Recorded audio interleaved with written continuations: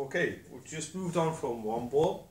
What we're going to do is, once you get comfortable with that and the weight's pressing through, use a different ball.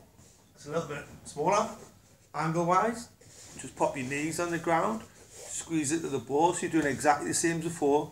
Rock backwards and forwards, straighten through the legs, come forward, and then stretch back. Holding the weight, so your centre line's through the ball. So you're putting your weight through your legs, but not all your body pressure through the legs. So supporting your lumbar, supporting your legs, but getting that stretch that you want. Alright? Any time or point when you feel uncomfortable and you need to relax it, walk your hands forward and bring your legs in. Go back to the start of the ball. Alright? So it doesn't hurt it, but it gets you lower to the ground. Much easier, less forceful, and you get your stretch.